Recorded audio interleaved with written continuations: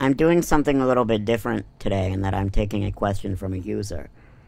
Usually we get this question a lot on the mailing list, and I've been asked it before too, about FontForge's metrics. There seems to be a lot of just, not really confusion, but definitely it's not done in a user-friendly way, so I can see where the confusion comes from. So Dimas B. Nirwandani asks, "Hi Fred, can you tell me how to change the size of the ascender, cap height, X height, and descender in FontForge? And how I can show lines for all of those?" So, first what I would say is that even though a cap height and an X height are actually important to typography and design, they really are not that important as far as the standards go, like as far as the font standards themselves go. The cap height and the X height in particular are not found in the PostScript tables.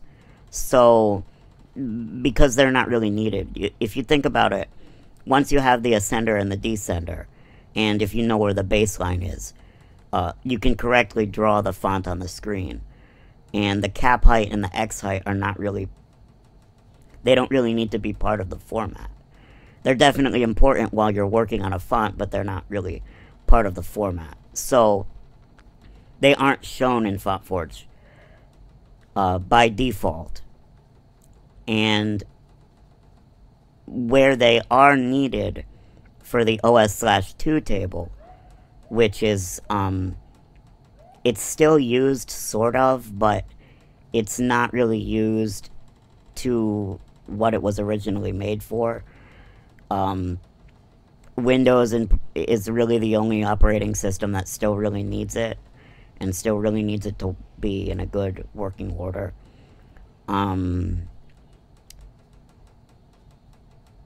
Here in this table, they're actually just automatically generated by FontForge, because it knows it needs to put something there in order to create the table.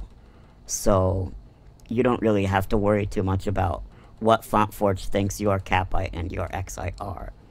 And they just come from, as FontForge says, the height of the capital X and the height of the lowercase x.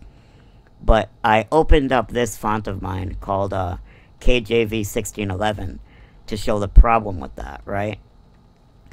So this font has lowercase letters that are all different sizes. For example, we can see the letter Z, it has a point which goes up to 640. The letter S goes up to 720. Or, wait. 703, sorry. So, it's just automatically generated. Here is the source file for KJV 1611. And you can see that I actually have multiple different X heights defined. One is the height of the letter A, and then the other is just the regular X height, which is used for most other letters. For example, like the letter X, or at least it's something close to that. I would recommend that instead of worrying about what FontForge thinks your X height is, you just define it yourself. And you can do that by just clicking on the ruler and dragging down and giving that, you know, a name.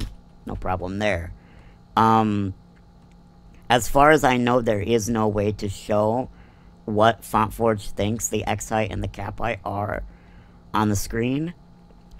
But it doesn't really matter. It's just the maximum height of the big letter X and the small letter X. But really, it would be better for you to define them yourself and not worry about what FontForge thinks these two values are, unless you have a very good reason to worry about it.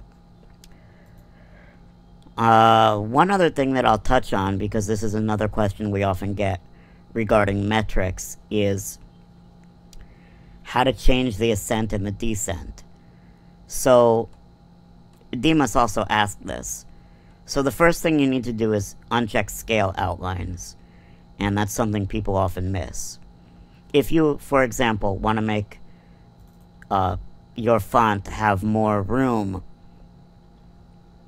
in between lines, we can show real quick what this font looks like by going to print. See how it's very compact. The lines are very close to one another. We can fix that. Well, not that it's a problem, it's correct for this typeface, but if we don't like that, we can easily just increase the ascender and the descender. So let's do that. We'll increase both of them by 200 here. So we'll make this one 1028 and then 372. So now we can see that all the letters have just gotten a lot smaller.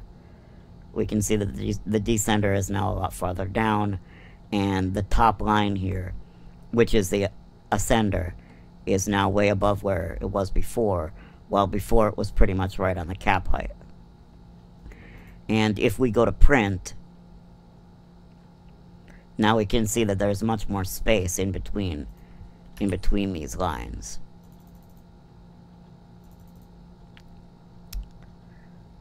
Now, one thing you might notice is when you're going to generate your fonts now, you will get a warning about the M size, because our M size is now non-standard.